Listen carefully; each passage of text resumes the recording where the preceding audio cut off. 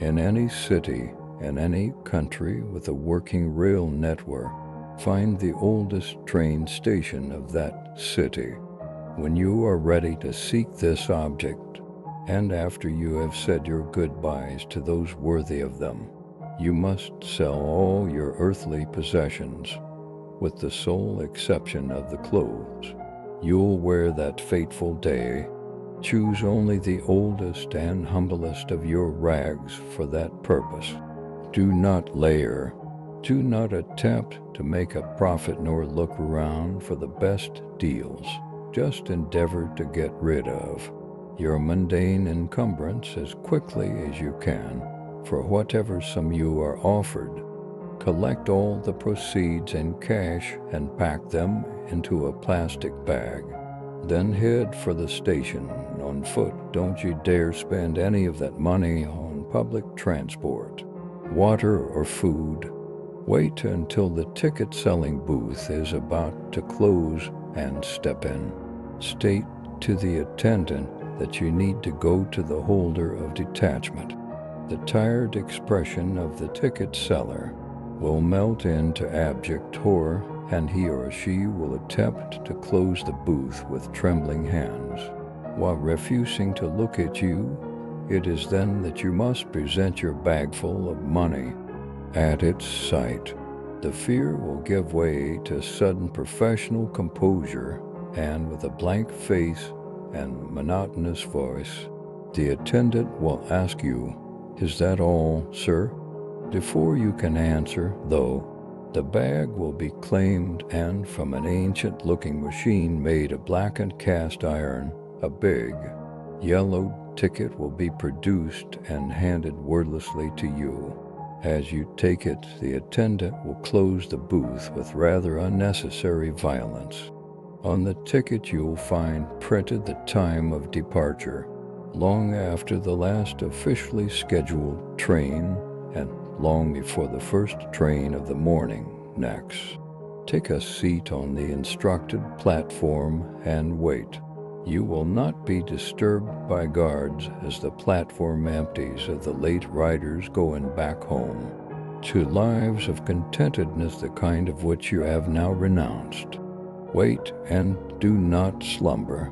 Wait and mind not the unnatural chill lifting from the ground as the expected time arrives, biting to your bones and against which your thin rags offer no protection. Wait and pay no attention to the clicking and rustling and hissing noises of the other commuters of this afterworld train line. Keep your eyes trained on the converging lines of the railway in the distance, whence the train will come forth to avoid undesirable interactions. Moreover, wait and hope against hope that you followed all these instructions correctly, and that your payment was deemed true.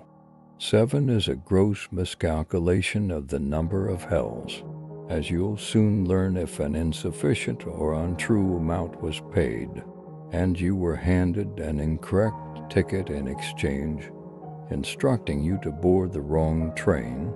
If a train stops in front of you, make sure it's then exactly the hour printed in the ticket, and not even a minute early.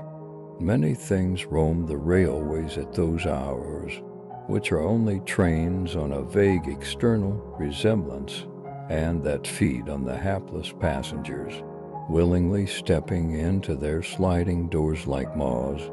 Finally, your train shall arrive precisely on time, a ruin of mold and rust, seemingly incapable of standing still without falling apart, let alone being railworthy.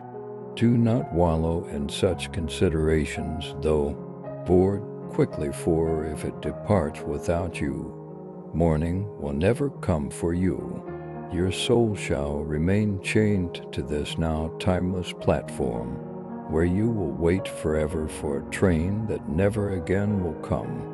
As you step inside, pray that you boarded a completely empty carriage, because otherwise I have no further advice or hope to give you. You knew the risks if fortune smiled at you, Pick and take a seat.